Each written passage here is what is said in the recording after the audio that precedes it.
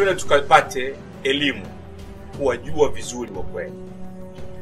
Tukajue mila na desturi zao, tamaduni zao wanazifanyaje. Shughuli za maendeleo wanashiriki vipi, kwa maana Wakwele ni sehemu ya jamii ya Watanzania.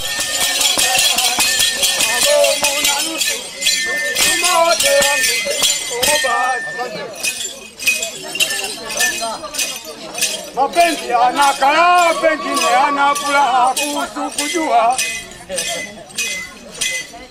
Mpende mke mjuzi anayejua kupendwa utapata raha. Ukimwita kafurahi, ukisema kasikia hatari ya nyuki.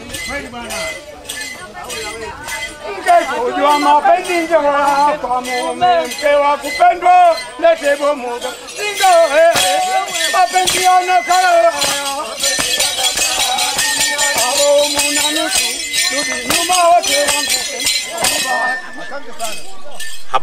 Habari ndugu zangu.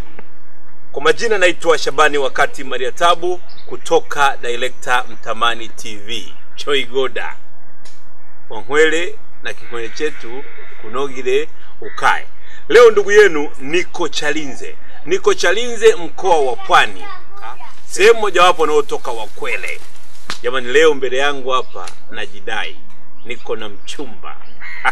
Niko na mke, niko na bibi yetu, niko na bibi yangu leo. Tunakwenda kuzungumza.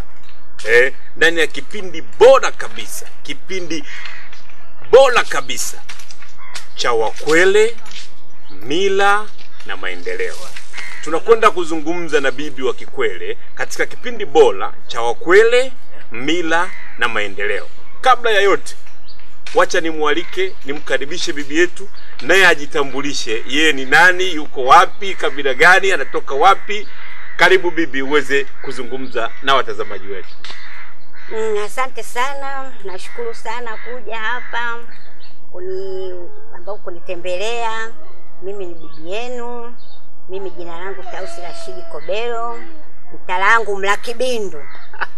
Nivumbukira Malivundo. Wacha wanawe. Mimi kumwetu Malivundo. Hano tati yangu Kahamila.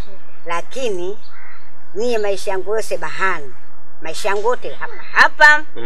Na nimekulia hapa, na nazekea hapa. Umri wangu miaka 63. Naona kwa hiyo mimi ni mkwele. Mkwele halisi. Baba mkwele, mama mkwele. Jamani, tuko jikoni. Nimesema nitakuleteeni vitu wenyewe mtafurahi. Kama wewe ni mkwele, usitoke. Kama unapenda kujua habari za Wakwele, usitoke. Ndani ya director Mtamani TV YouTube channel.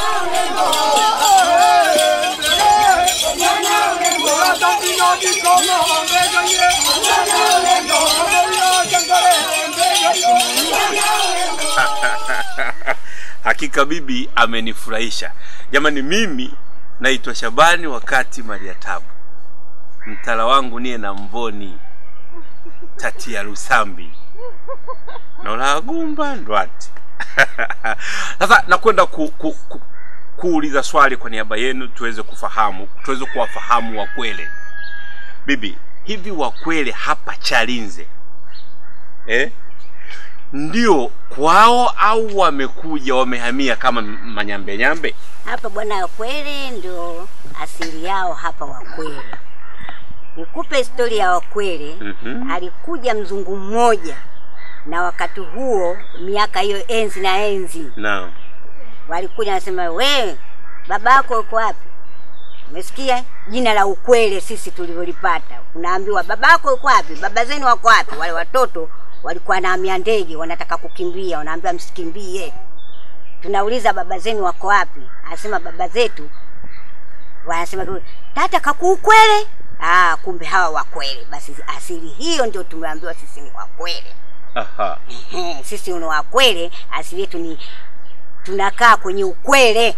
Yani Ukwele ni kama ni poli la, yani kwa mfano kama ni mahindi au mtama umemea, sisi Wakwele tunaita genda ku Ukwele. Yani ingia humo mwenye shamba humo, ndio hivyo Ukwele ndio asili yetu. Kwa hiyo hapa ndio asili yetu Ukwele. Chalinze ndio imekuja miaka hii, kuna vijiji, vitongoji nini ndio tunaita Chalinze, lakini hapa inaitwa Milalazi. Sasa tumeenda kuipata historia kidogo ya Wakwele, kwamba kumbe jina la Wakwele limetokana na namna walivyokuwa wanaelezewa. Watoto wakiulizwa wanawaeleza wazazi wao wameelekea wapi. Wameelekea kwenye ukwele, kwenye uwele. Yani uwele alivyoeleza bibi ni yale mahindi yaliyomea, mtama uliomea, yani mazao yaliyomea. Sasa anapokuepo mle ndani yake ndiyo ukwele. Kwa hiyo tokea hapo likaanza kupatikanika jina la Wakwele. Jamani, bibi leo ana mboga ya asili, mboga inaitwa chunga. Tuachane na hilo. Jamani, nakwenda kumuuliza bibi swali la mila. Kipindi chao bibi wakati yuko binti, msichana, mwali, kigoli, hali ilikuwaje? Maisha yao yalikuwaje? Mila ilikuwaje? Na masuala ya elimu yalikuwaje wakati huo? Ndugu yangu, ungana nami tupate yaliyo mengi na mazuri kutoka kwa bibi. Bibi, karibu sasa utufafanulie enzi hizo. Kipindi mko wadogo, binti wadogo, miaka hiyo ya nyuma kabisa, hali ilikuwaje upande wa elimu na upande wa usichana wenu, udogo wenu, ukigoli wenu? Mila zilikuwaje za Wakwele? Karibu bibi. Tena nashukuru, lakini kama ni umwaka we ni kukimbile wewe. Umwaka checha haona vochikalaga wadodo, cha haona gari chokimbira, cha haona muntu keze chokuandikirwa shule chokimbira. Wazazi wetu wanatuambia kimbieni. Sababu nini? Wanake sisi tuolewe. Tulikuwa tunavalia chini, tulikuwa tunasuka nywele zetu za kikwele. Kwa hiyo huku juu maziwa yanaonekana. Maziwa yanaonekana. Yaani sisi tunavalia chini tu, maziwa yanaonekana. Kwa hiyo swala la shule, shule hatuandikishwi.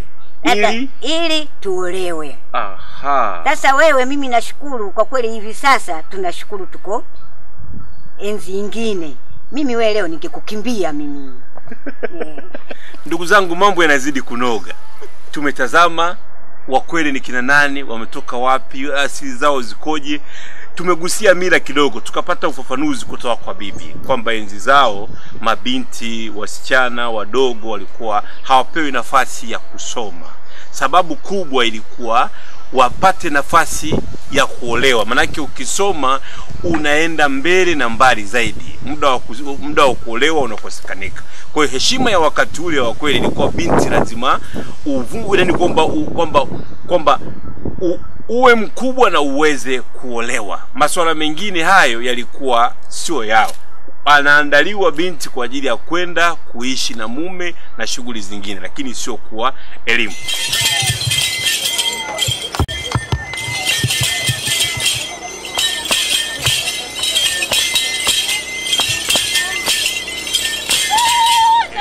Sasa tunakuja katika swala la maendeleo.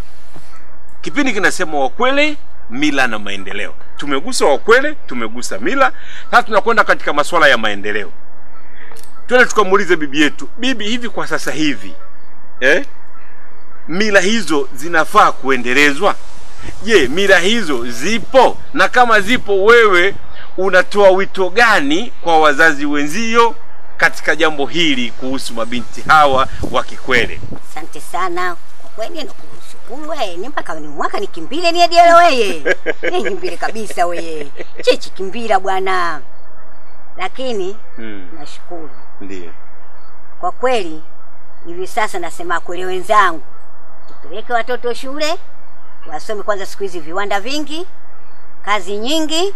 Hata ukisoma hata biashara inaenda vizuri, lakini kama hukusoma huwezi kufanya biashara.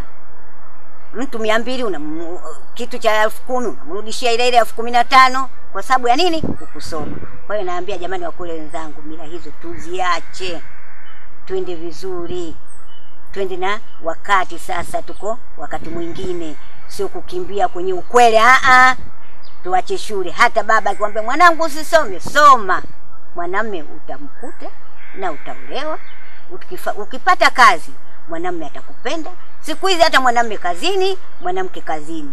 Sio wewe umekaa nyumbani unapika ugali basi mwanamume kazini. Haiji. lazima tusome. Baba akikwambia Wakwele na mwambieni no mlongelani. Tata ya hakulongela mwanangu leka kusoma wole longa tata niye tena nda kusoma mulumangu aite kuikazi na nini ite kuikazi hakaye chike mfanya kazi wakuika mfanya kazi mwemo ita kuikazi mbuli zoita lakini sio wewe niye mtata kanongela soma jamani kielimike lelo na kama inatokea mtu anakataza msichana wake siku hizi anakuambia mwanangu soma la 7 alafu usifanye mitihani vizuri. Uolewe, umeona nimeona mchumba. Likitokea hiyo serikali ichukue mkondo wake. Mtoto asome aende mpaka sekondari mpaka aende chuo apate kibarua. Na siku hizi wazazi wengi Wakwele na wasikia na waona wanasema mwanangu ukifaulu mimi sitokusomesha. Siku hizi serikali bure masomo. Watoto wanasoma bure. Wewe yako ni form tu basi, lakini hamna ada, hamna ni lakini tunashukuru kwa kweli siku hizi sasa serikali yetu inatupenda. Kwa kweli choigoda. Lelo mwanangu habari hungala kuishule wewe. Yakapate elimu. Ama hezi ya kusaidie. Ndugu zangu tumeweza kupata faida kubwa, maonyo mengi na msisitizo mwingi kuhusu elimu. Kwamba Wakwele sasa hivi wanahitaji maendeleo, wanahitaji elimu, wanahitaji maarifa. Kama tulivyotoa bibi yetu alivyotoa kutueleza hapo kwamba sasa hivi mzazi yoyote asimwache mtoto nyumbani. Elimu bure, peleka mtoto shule akasome. Na mambo ya kumfanyia mambo mengine mtoto afeli ili aolewe, hayo yasipewe nafasi. Bibi kasema akitokea mtu wa namna hiyo sheria ichukue mkondo wake. Lakini bibi ana mengi, ana uchungu mwingi juu ya kuwaasa Wakwele, ya kuwaasa baadhi ya wazazi wa Wakwele, sio Wakwele wote, baadhi ya wazazi wa Wakwele juu ya swala hili la elimu kuhusu kwa upande wa mtoto wa kike. Karibu bibi, uendelee. Asante. Nasema mimi bado juu ya elimu. Ndio. Ya sisi watoto wa Kikwele. Ndio. Utamkuta mtoto wa Kikwele anasoma alafu anakuwa na mtu pembeni. Mwanao anarudi saa 6 usiku. Shuleni saa 10 saa 8 na kia anarudi saa 6 usiku. Umetoka hapa nilikuwa natembea. Hebu mchunguze kwanza mwanao. Naona mchunguze kwanza mwanao. Na alafu sasa ninachosema mtoto mwanafunzi hivi sasa mimi ningekuwa na elimu, lakini haya ndivyo hivyo sisi wazee kama hivi tulivyokuwa wazazi wetu. Kimbia kuukwele achisomile. Lakini mimi ningesoma, mimi ningekuwa na cheo fulani. Mtoto akipata mimba shuleni afungwe mtoto na afungwe na mwanamume. Bibi kamaliza anasema kabisa ule uchungu alionao. Mzazi wewe mwanao anachelewa kurudi, hufuatilii, unaitwa shuleni, huendi kusikiliza maendeleo ya mtoto. Bibi anasema jamani yani kwamba ndo humaliza gogo. Unapoiacha tabia hii kaendelea, mtoto anaanza kupata tabia mbaya. Matokeo yake zinampelekea kufeli katika masomo yake. Lakini anachelewa, narudi saa 8, unamuuliza ametoka wapi? Wewe mzazi huchukui hatua. Basi mwisho wa siku mtoto anapata ujauzito. Bibi anasema anaiomba serikali sasa hivi asifungwe tu huyu wa kiume, afungwe na huyu wa kike, kwa sababu wote wameshiriki jambo hili. Jamani, huu ni uchungu na huu ni msisitizo, kwa maana sasa wazazi wa Kikwele wameamka, wanataka elimu kwa vijana wao, elimu kwa watoto wao iende mbele. Jamani, usitoke, kaa nami, kuna mengi sana kutoka kwa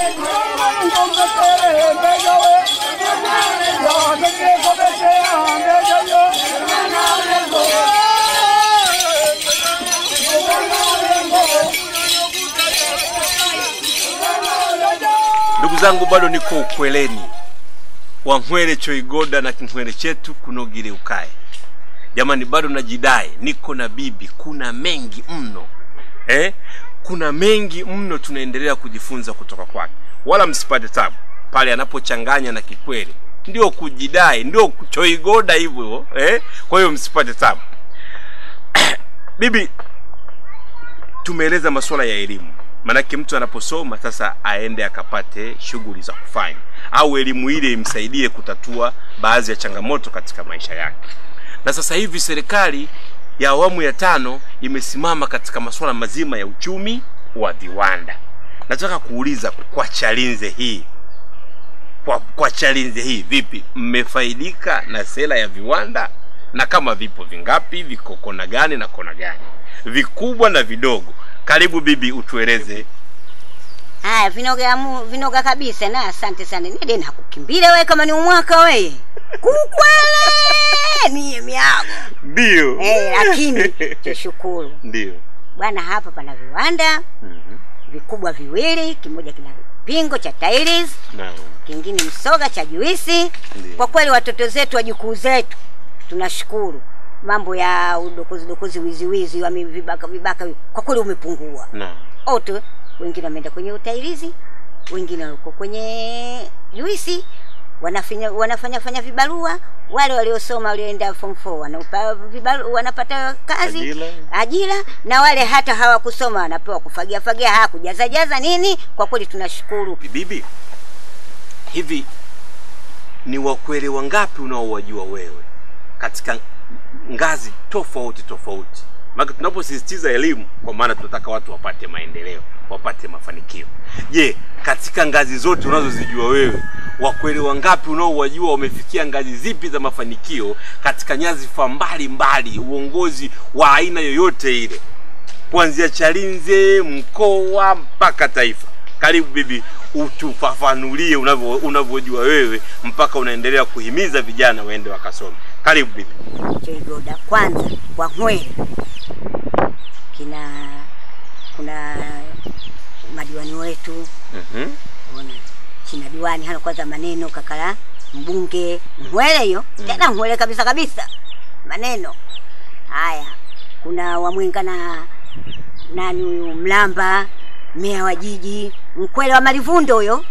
Yule anaitwa Baba Kibindu, mimi Mla Kibindu. Umesikia? Mlamba huyo. Anakuja Subira Mgalu. Hivi sasa kaa mwanamke huyo. Hata sisi Wakwele wote wanawake kwa kweli wenzetu wamejaliwa, waliozaliwa miaka hii kuanzia miaka 20 ilikuja mpaka hivi, ningekuzaliwa mie hivi naona hata mimi ningepata urais. Maana kinashukuru kabisa wenzetu wamejaliwa jamani. Kuna diwani wetu nani mbunge wetu Liziwani Mkwele. Lelo hata rais Mwele chikala nayo Kikwete. Wacha bwana wewe. Mwele chikachigoda na cheno kuongera rais wetu Kikwete choigoda.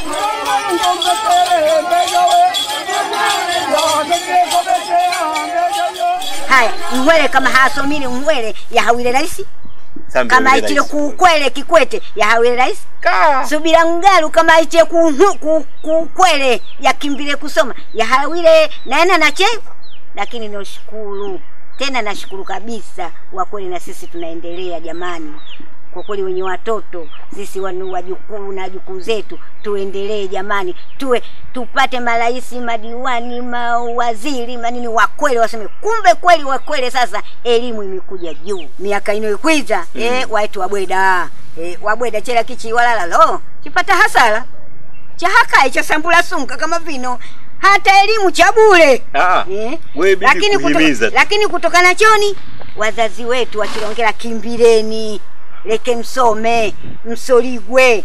Lakini lelo nie nohimiza, kwanza nohimiza na kike, pili nohimiza na kiume.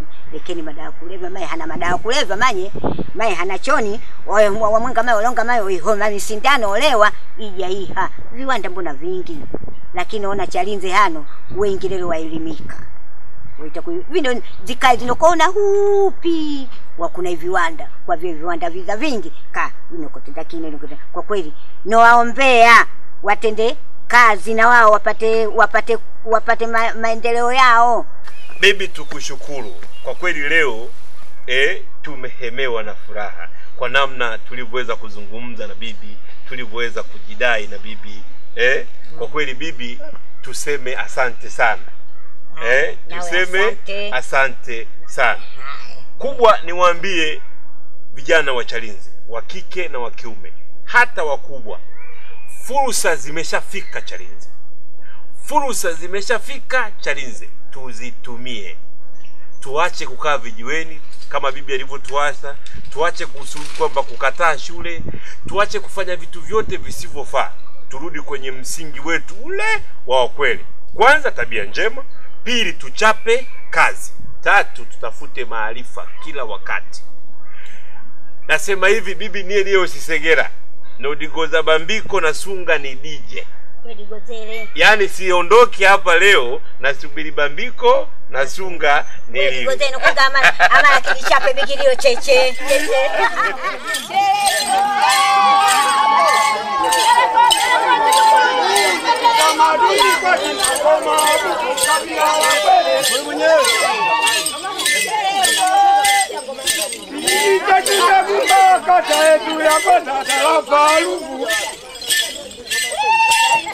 Talapa yetu ya Lugu, wilaya yetu Kibaha, mkoa wa Pwani. Huo ndio mwisho wa habari. Letebwa muda.